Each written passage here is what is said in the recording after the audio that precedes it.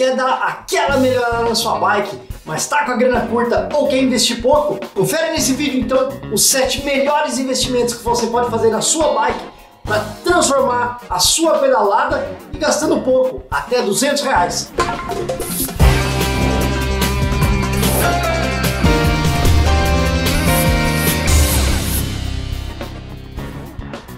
Fala pedaleiro, beleza? O meu nome é Thiago, seja muito bem-vindo ao canal Pedaleiro Brasileiro. Aqui falamos sobre dicas, reviews, novidades, notícias para vocês sobre o mundo do ciclismo e seus arredores. O upgrade, o investimento na sua bike pode transformar a maneira com que ela se comporta, o rendimento e muitas vezes aquela dorzinha de cabeça, alguma coisa que incomoda.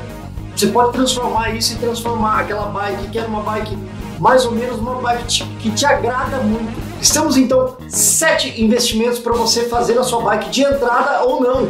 Essas dicas também servem para você. Primeiro investimento que eu gostaria muito que você fizesse é investir 3 segundos do seu tempo, deixar um like no vídeo, se inscrever com o sininho ativado. E esse pequeno investimento que vocês fazem, eu retribuo e trago mais e mais conteúdo para vocês, um pequeno gesto para vocês, uma grande satisfação para mim. Muito obrigado, vocês são fera. Agora sim, começando com a bicicleta, primeiro investimento que vocês podem fazer e devem é pneu. Não vou nem falar sobre desgaste, né? Se o teu pneu está desgastado, é lógico que você deve investir em um pneu novo e etc. Mas eu falo muito mais em se você tem uma bike que é preparada para o mountain bike e usar na cidade, ou ao contrário, você deve sim usar pneus para o seu terreno, para o seu ambiente. Então, se você usa, por exemplo, a tua bike na cidade e tem pneus com cravo, já te aconselho, investe nos pneus slick, num pneu sem cravo, que ela vai te render muito bem, você vai continuar com segurança. E o contrário também é válido, se você anda no fora de estrada e tem pneus slicks,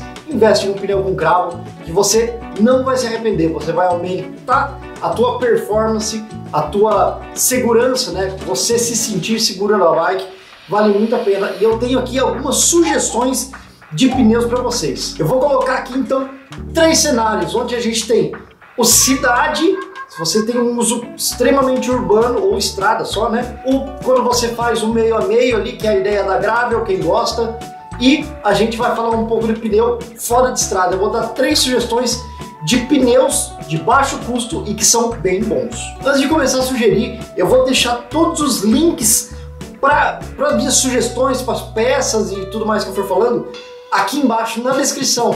Então se você procurar lá, tem um link no Shopee ali para você dar uma procurada. A maioria das peças, quando tiver alguma de fora, eu vou avisar que é de fora, mas a maioria é aqui do Brasil mesmo.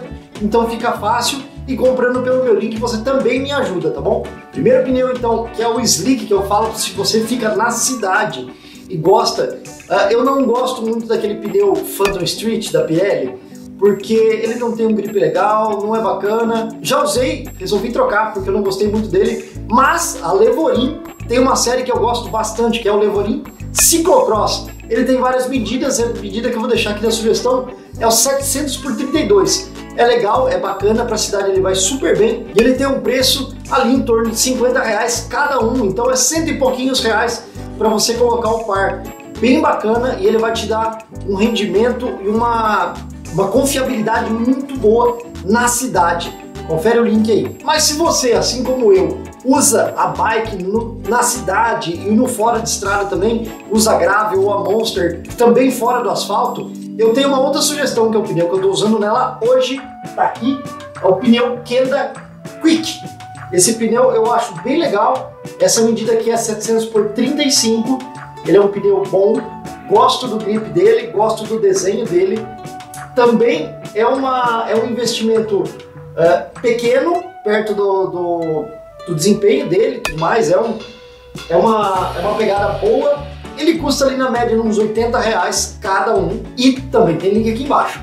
Outro pneu que é muito bacana, se você vai aí pro fora de estrada e da mountain bike, pneu de entrada, mas bem legal, é o Michelin Force Access. É um pneu de entrada da Michelin, é bem bacana, ele tem um pneu já 29 por 2.2, se eu não estou muito enganado, eu vou colocar aqui embaixo. Mas é um pneu bem bom, cogitei colocar na minha mountain bike, acabou aparecendo outro e eu coloquei outro. Mas para um pneu de entrada arame ainda, né, lógico, Ele é um pneu bem legal também, em torno ali de uns R$80, que é um preço bem bacana cada um, né? Aí o par, uns R$160. Investimento bacana se você quer trocar os pneus na sua bike e deixar ela melhor. Segundo investimento bacana que você pode fazer na sua bike é troca de freios. Se você tem uma bike, principalmente que é muito de entrada, e o V-brake dela é um braço de plástico, né? Aquilo é muito ruim, não funciona direito, ele torce demais, não é legal, né? Braço de plástico, manete em plástico, tem algumas manetes de plástico da Shimano que são até bons, mas tem outros que, putz, são muito ruins, não valem a pena e por um preço consideravelmente pequeno você consegue trocar manetes e freios por braços de alumínio, pegadas mais firmes, que você tem uma qualidade de frenagem bem melhor, então vale a pena esse investimento.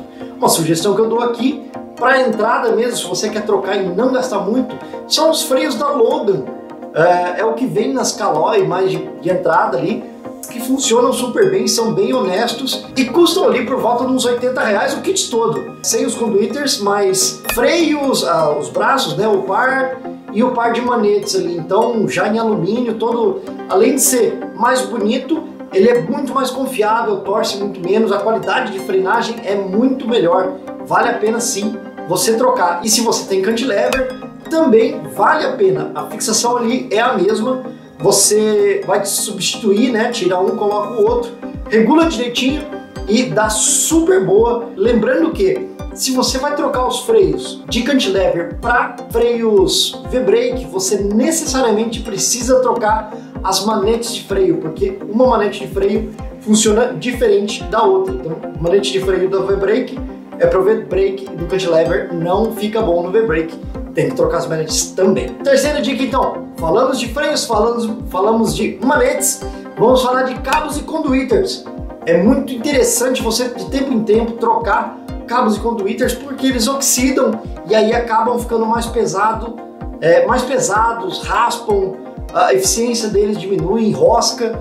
Então você troca periodicamente e quando trocar, procure cabos que sejam inox. Ele é um pouquinho só mais caro, não é tão considerável assim, e a durabilidade dele é bem melhor, a qualidade dele é bem maior. Os conduiters, procure conduiters que sejam com teflon, porque o deslize dele dentro do conduiter fica muito melhor, então a frenagem fica mais gostosa, a troca de marchas fica bem melhor. E junto com isso, não use cabo para marcha no freio e vice-versa. Existe cabo para freios e cabos para os trocadores das marchas. São cabos diferentes, espessuras diferentes, cada um no seu quadradinho. Não misture porque não fica legal. Quarto ponto então, falamos de marchas, vamos falar dos trocadores. Para quem já conhece os trocadores mais antigos ou muito básicos, sabe que tem aqueles trocadores que não tem um indexador. O que é isso, Thiago?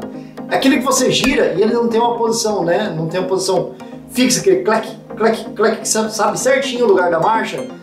Que eles são mais contínuos, ou aqueles que são de girar, chama grip shift. Aqueles dois tipos de trocadores, passadores, não são legais e por um preço consideravelmente pequeno você pode trocar por passadores rapid fire. Rapid fire é aquele que você bate, ele vai para o lugar certinho, né? Uma alavanca desce, outra alavanca sobe e ela vai certinho para baixo que você precisa. E o valor que você vai investir para trocar eles é ali aproximadamente R$70, R$80, dependendo do modelo, marca, quantidade de marchas que você tem, né? Então é um valor que é relativamente baixo perto da qualidade que ele tem.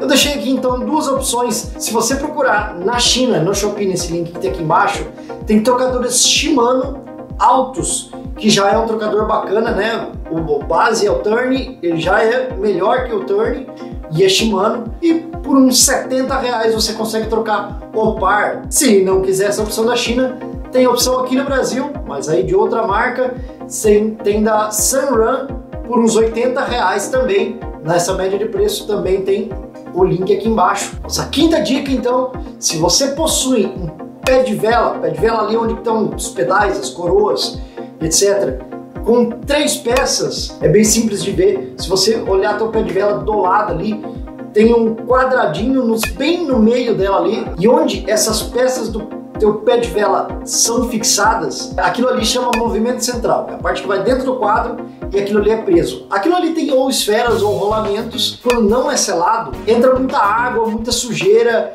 que provoca rangido, desgaste prematuro, fica travado ali o pé de vela na hora de rodar, é muito ruim, você tem que ficar fazendo uma manutenção periódica. Então aquilo ali, por um preço pequeno, ali uns 35 pila, você consegue trocar o movimento central aberto por um movimento central selado, onde vai ser muito mais difícil de entrar água. Quando tem o movimento central da Absolute, por exemplo, que também tem link aqui embaixo, você consegue trocar e vale muito a pena. Agora o sexto ponto, esse não é fisicamente uma peça, mas que faz muita diferença na sua bike, na sua pedalada, é uma boa revisão. Essa revisão periódica, com todas as peças bem lubrificadas e tudo mais, o que um bom mecânico vai fazer para você, vai diminuir desgastes prematuros de peças, como cassete, corrente, coisas que custam bastante dinheiro ou custam um pouco mais para trocar. Então é uma manutenção que vale muito a pena. Uma boa revisão custa ali entre 100 e 200 reais. Mas o investimento que eu falo para todo mundo, que todos devem fazer, mesmo que você use a bicicleta só na cidade, é um bike fit. O bike fit vai ajustar a sua bicicleta a você, vai deixar você vai reduzir muito a possibilidade de te dar alguma dor, algum desconforto, aumenta o desempenho. Pode parecer que não, mas só os ângulos ali todos ajustados vai fazer com que você tenha o melhor rendimento teu na bike. O preço do bike fit hoje aí varia muito de profissional, de região, mas é ali entre 100 e 200 reais. E o bacana é que se o bike fit apontar que você precisa trocar uma peça, geralmente são peças baratas, como por exemplo o avanço, né? Se você tiver que reduzir ou aumentar o avanço é a mesa da bicicleta, né? Se tiver que diminuir e aumentar, o avanço não é uma coisa tão cara assim. Então ali por uns 35 pila, também tem um link aqui embaixo. Você consegue comprar uma mesa da Absolute, que é legal. Então são várias peças que eu procurei e pesquisei, não só o preço, mas sim confiança no vendedor e tudo mais. Então até pode ter um link um pouco mais barato, mas se eu vi que tinha um vendedor com uma qualificação um pouquinho menor, eu não coloquei aqui na sugestão, coloquei só um se tivesse a qualificação boa. Mas me conta aqui, você já fez alguma modificação, algum upgrade, investimento na tua bike que fez toda a diferença? Casou com alguma das dicas que eu dei aqui? Faz sentido isso para você? Comenta aqui embaixo, por favor, que eu quero saber o que você fez, gastou menos de 200 reais e transformou a tua pedalada. Não esquece também de deixar aqui o like, por favor, ajuda a gente muito no trabalho e na continuidade. Se inscreve, confere se está inscrito, porque de vez em quando, não sei por que isso acontece, mas o YouTube tira a inscrição, então confere se você ainda está inscrito. Se não está inscrito, se inscreve, ativa o sininho para receber as notificações. Sempre a gente está trazendo os vídeos com muito conteúdo, muitas dicas, novidades, reviews, adaptações, o pessoal gosta muito aqui. E também segue a gente lá no Instagram, pedaleiro.brasileiro. Espero que esse vídeo tenha sido útil para você, que você faça upgrades e deixe sua bike fantástica. Eu vou ficando por aqui, um abraço, valeu e tchau!